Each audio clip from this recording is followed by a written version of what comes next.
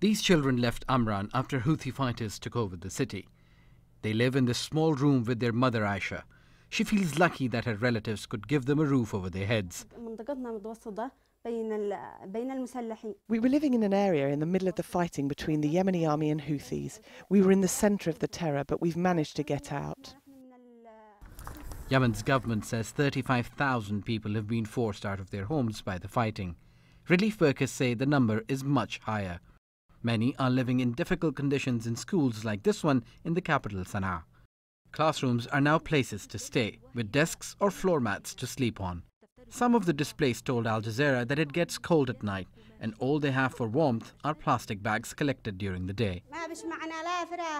We don't have any furniture here, we have no blankets, we don't have any proper toilets, and nobody cares about us, except some charitable people. When it's time to break the daily Ramadan fast, there isn't always enough for everyone to eat, and they haven't seen any support from the government.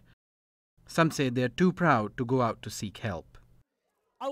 I'm not going to complain to anybody except God, but the state should be the one looking after us. Yemen's military has lost control of northern Amran, and there are reports of heavy fighting in Al Jof province, where tribesmen are resisting the rebels' advance.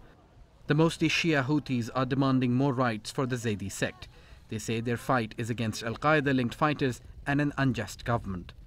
President Abdurrabbu Mansour Hadi's government insists that Houthis are trying to terrorize Sunni tribesmen who are defending their lands. He accuses Iran of supporting the Shia fighters. Yemen's military is also fighting other hardline groups, including the so-called Al-Qaeda in the Arabian Peninsula. But both the Al-Qaeda-linked Sunni fighters and Yemen's army are against the Shia Houthi fighters. And for those forced out of their homes due to the ongoing fighting, all they can do is pray for peace. Osama bin Javid, Al Jazeera.